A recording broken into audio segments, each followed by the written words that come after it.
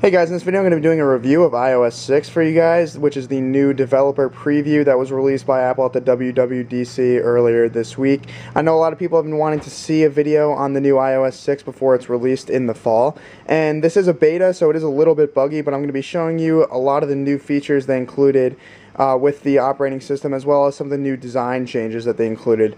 I am running this on my iPod Touch 4. I do believe it works on the iPhone 3GS and up, iPod Touch 4, and iPad 2 and iPad 3. So I'm going to be showing you some of the new features here. So I'll start off with not really a feature, I can't really show it to you, but there is going to be better Chinese support for those users who speak Chinese in China or wherever you live in the world, and that's always good.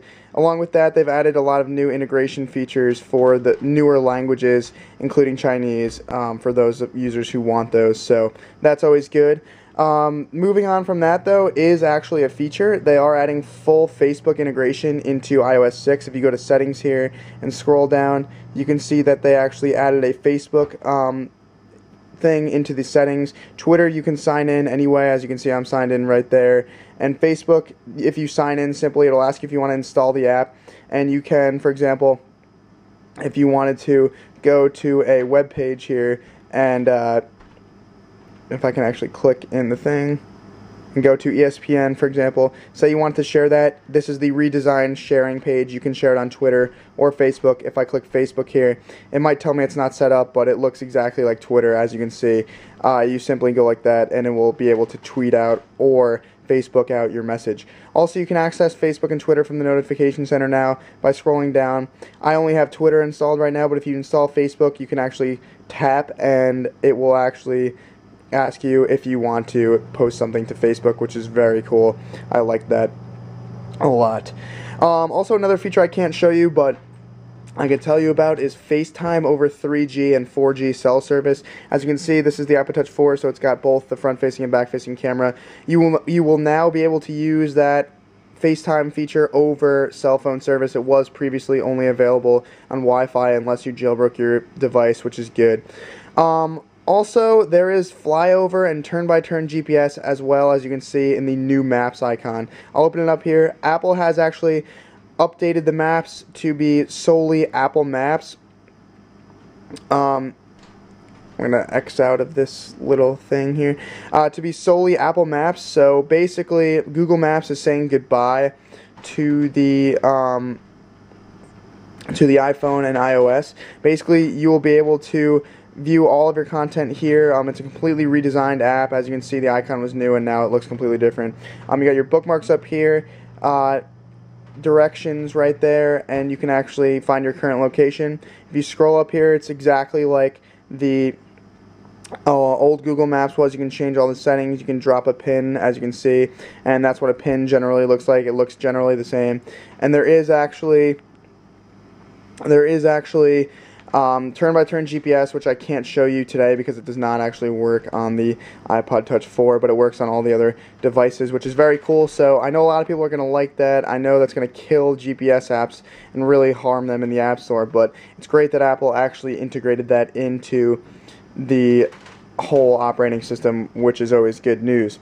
Also, there's going to be new guided access, so if you go into settings here and scroll down to not iCloud, I'm sorry, and scroll down to General, and then down to Accessibility, you will see there's a lot more accessibility options, which really helps out those who want them.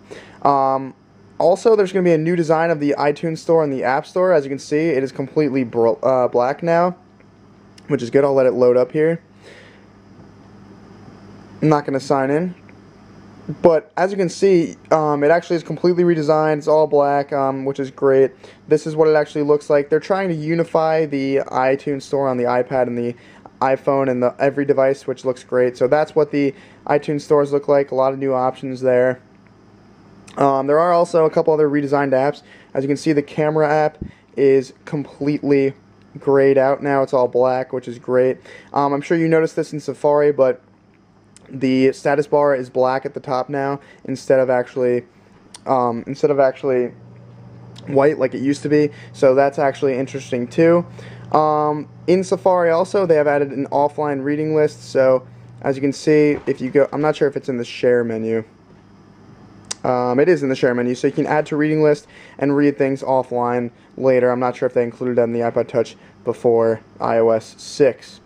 Also, a new app they're including is Passbook. As you can see right here, Passbook, if you open it up, it's not fully working right now, but generally what Passbook is an app where you can store boarding passes, tickets, show cards, etc., and just store them on your device rather than actually carrying them around, which is great for a lot of people who just want to carry around their phone and not actually all those cards, which is great. Also in the phone app, which I don't have on here, if someone calls you, you can actually send them a text over iMessage back.